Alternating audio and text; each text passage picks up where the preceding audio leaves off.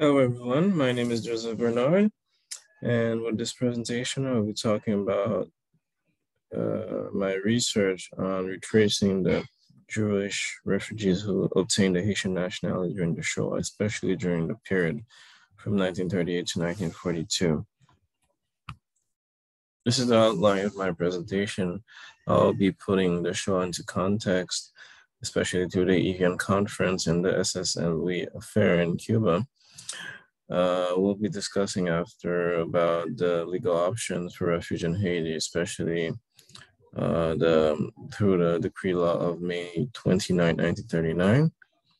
And then we're gonna discuss about some key research questions, and then present the results of the research, and discuss a bit about the end of the process, the naturalization process, and then give some main conclusions.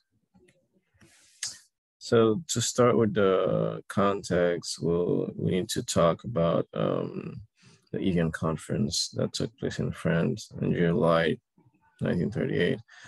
And the aim of this conference was to find a solution to the Jewish migration from German occupied territories. So Haiti took part to the Evian conference, especially through Mr. Léon Berthébaut. And it is important to mention that Haiti did not accept right away to welcome Jewish refugees.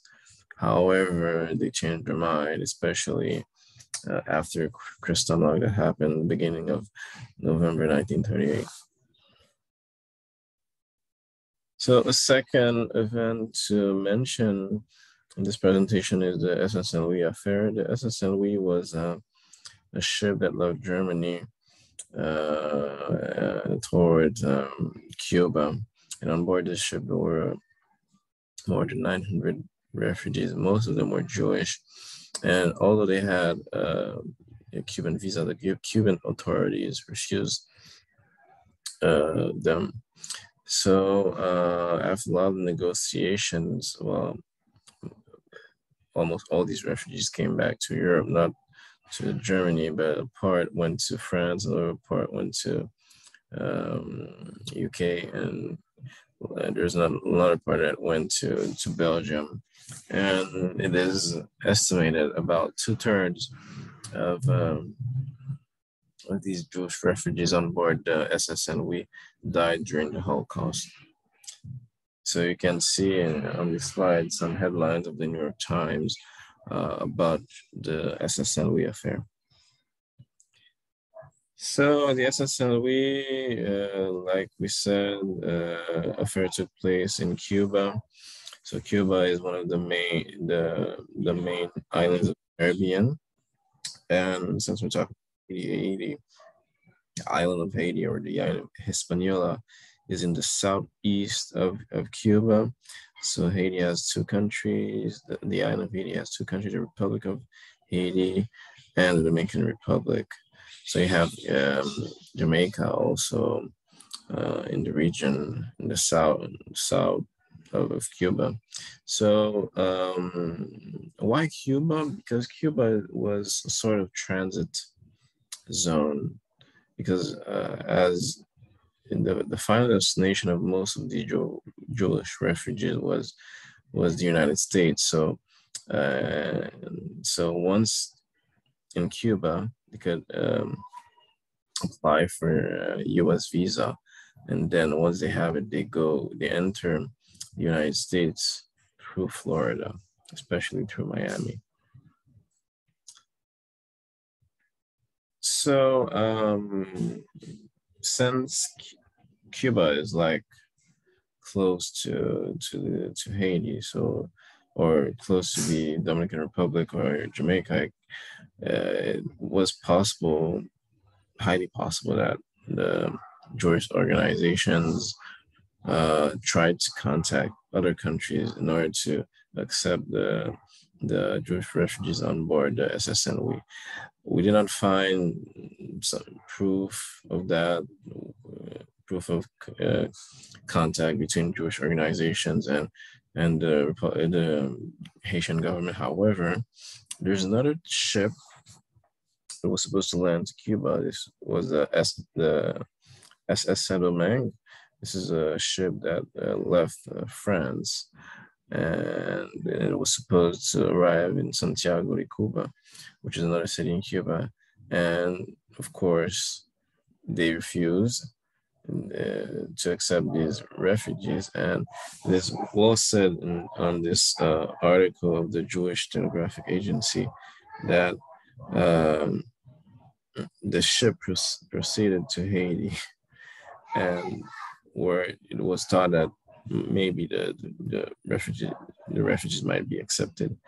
So we have no follow up on that, no proof on whether these Jewish refugees were accepted or not by the Haitian government. Anyway, since the Econ conference, there were some um, changes in the Haiti's government position, because since the end of May of 1939, there were major changes to the Haitian legislation in order to accept Jewish refugees. So under President Sténio Vincent, so there were three options. The first option was the easiest, I would say, to obtain a Haitian visa through any Haitian consulate in Europe or in another country. So after that, there was a second option, and that's the main option that we're discussing in this presentation.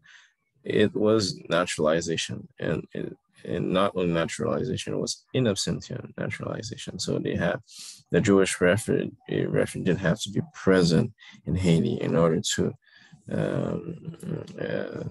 obtain the Haitian nationality.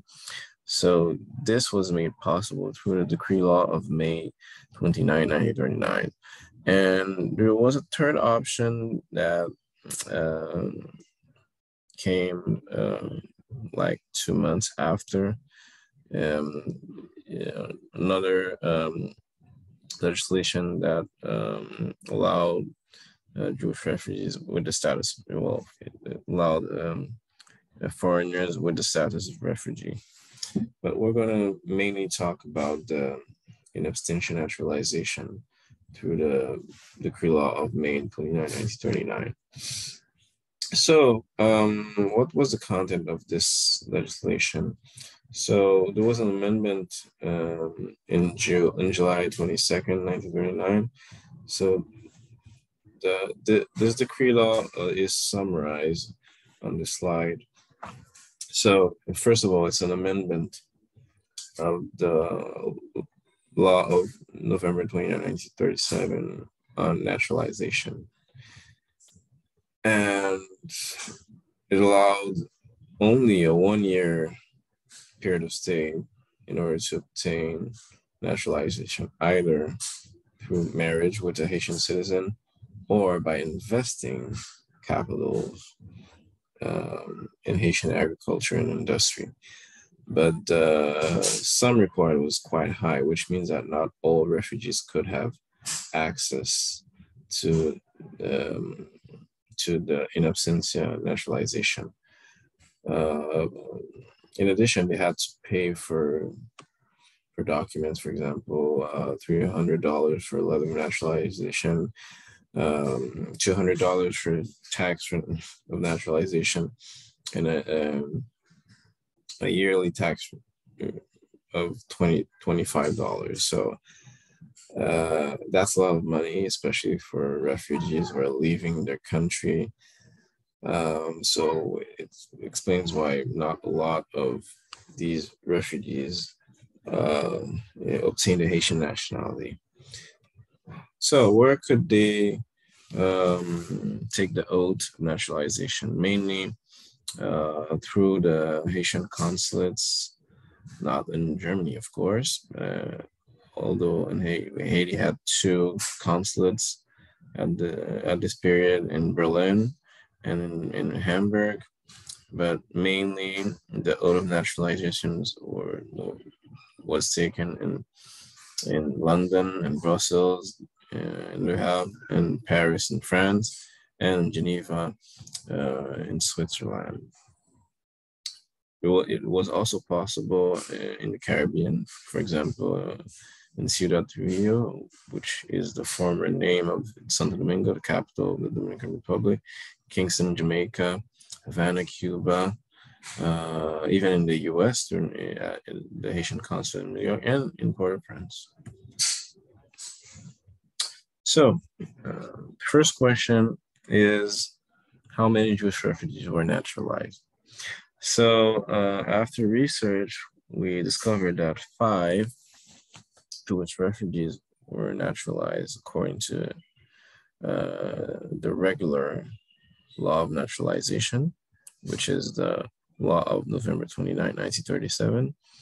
And according to the in absentia law, we had 126 refugees.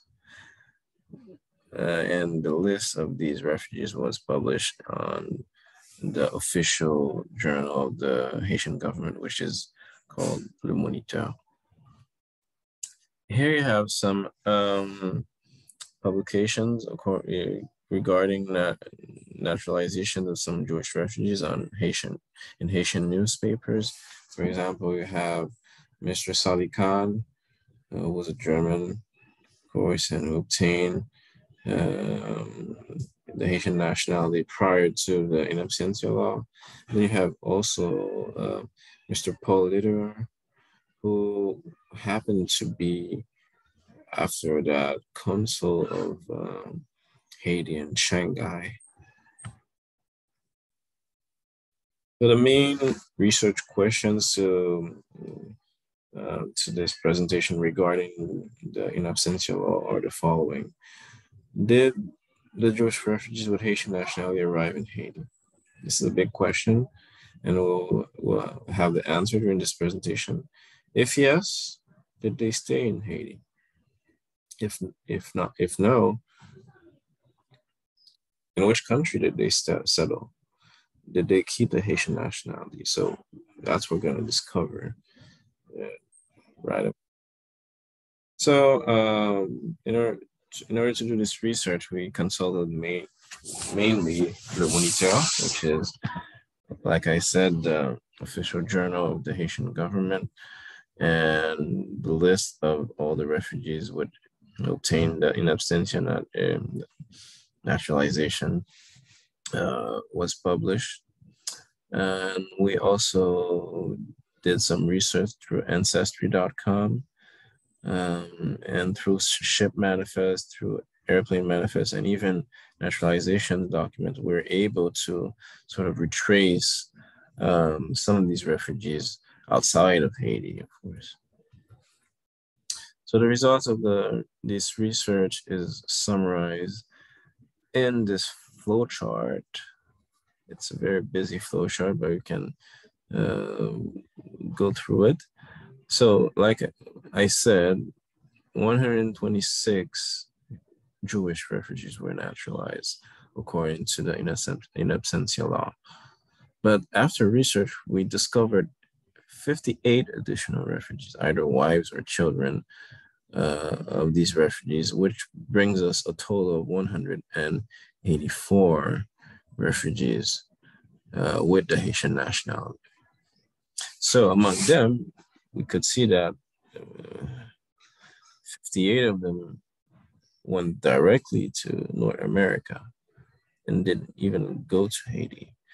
52 of them went straight to the US, and 6 went to Canada, but all of these 6 who went to Canada went afterwards to the US. 29 of them stayed in Europe, mainly in Netherlands, but they were in other countries such as Italy, UK, Austria, Belgium, Germany, Liechtenstein, and Switzerland. Of these 29, 10 moved to the US afterwards, after Second World War. And 2 of them moved to Latin America, especially to Chile. 29 went to Latin America, mainly Brazil, Chile, and then Uruguay, Argentina, Mexico, and Costa Rica. But of these 29, you have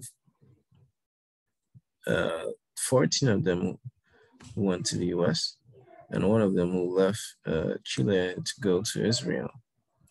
26 transited in Cuba.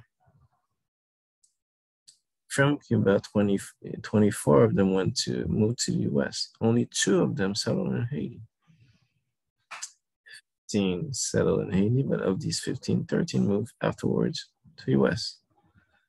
And unfortunately, we're not able to retrace 27 of these names through the archives, which means that most of these refugees had the US as final destination, and Haiti was sort of perceived, like Cuba, as a transit zone,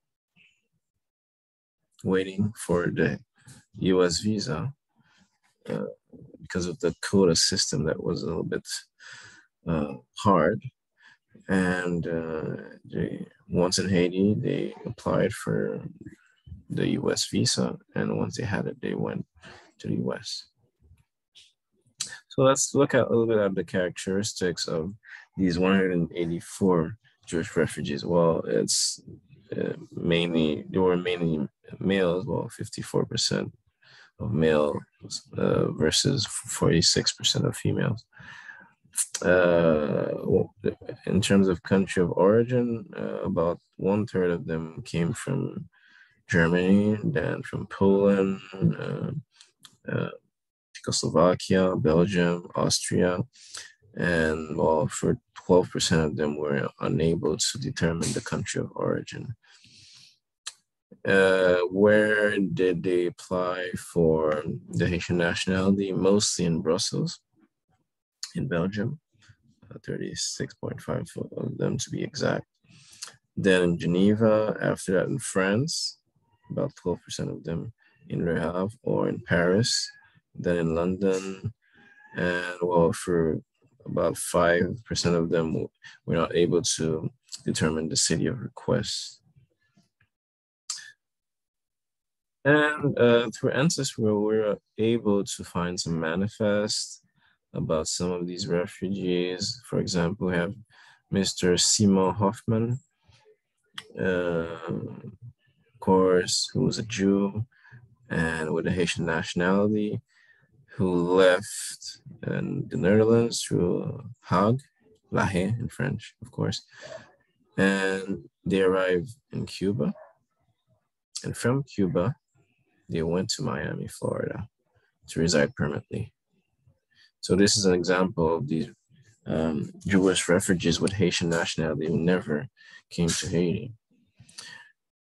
Second example is a document from the Brazilian immigration. This is Noah Nagelschmidt, who had 2 sons, Pierre and Jean-Francois, with the Haitian nationality, of course. Well, I'm not quite sure that they were in Port-au-Prince. So, and they obtained the Haitian nationality, their passports in Le Havre, in France. But they ended up in Brazil. Third example is a Jewish refugee. This is Hansi Max Emden, who landed in Chile and afterwards obtained the Chilean nationality. So you can find some documents through Ancestry showing clearly that most of these refugees did not, although they had Haitian documents, did not arrive in Haiti, never arrived in Haiti. So this is an example of a letter of naturalization given by the Haitian government. This is the paper that declares that the refugee has the Haitian nationality. And this is Mr. Baum. This is from a book that I found at the library of the Center for Jewish History. And it was from a book published by Mina Baum-Bernard, who's in fact the eldest daughter of Mr. Baum, was from Germany. So thanks to the JDC archive, we could once again confirm that most of these Jewish refugees did not arrive in Haiti. This is a correspondence letter of the GRCH, which is the Joint Relief Committee of Haiti, that represented the JDC in Port-au-Prince, Haiti, explaining what we already suspected, that several refugees who obtained a Haitian nationality never came to Haiti, and they landed either in the United States, North America, or in Latin America. Another letter dated from the end of October 1941, explaining that the Haitian government decided to end all process of naturalization because they discovered that most of these refugees, in fact, did not come to Haiti, and they used the Haitian nationality to as a cover up to go elsewhere. So this naturalization process ended under the presidency of Mr. Elie Lescaut, who was president of Haiti from 1941 to 1946. So, as I already mentioned, at the end of October 1941, all requests for naturalization was put on hold. And with the decree of February 4th, 1942, it was ordered that all refugees, all foreigners, all refugees with Haitian nationality come back to Haiti to confirm that, that they were in fact in Haiti. And with the decree of August 5th, 1942, for all of these refugees who did not show up, their Haitian nationality was revoked. And the list of all these refugees was published in the Moniteur on December 3rd, 1942. So you have a part of the list of these Jewish refugees published in the Moniteur whose Haitian nationality was revoked. So as conclusions of this research, we can say that several changes were made to the Haitian legislation in order to accept Jewish refugees on Haitian soil. So we were able to retrace about 184 refugees who obtained the Haitian nationality through the in absentia law, and only 4 of them settled in Haiti. Most of them lost their Haitian nationality in 1942, and of course, we were able to confirm through Ancestry.com that they obtained the Haitian. Most of them obtained the U.S. nationality, and about 2/3 of them landed in the U.S. and the other third landed mostly in Latin America or even stayed in Europe. And it is important to remind that there is about 27 of these refugees that were unable to trace. So as credits or acknowledgements, I'd like to end this presentation by saying that most of this research was done thanks to Haiti Holocaust survivors, thanks to Ancestry.com archives, the JDC archive, the Center for Jewish History, and the New York Times archives. So for further reading, if you want to see the list of these Jewish refugees with Haitian nationality. So my book, Haiti's Jewish History, was published this year, in beginning of this year, especially on January 27th. And it's available on Amazon. The French version was available since 2013. Thank you for listening, and see you next time for another presentation on Haiti and the Shoah.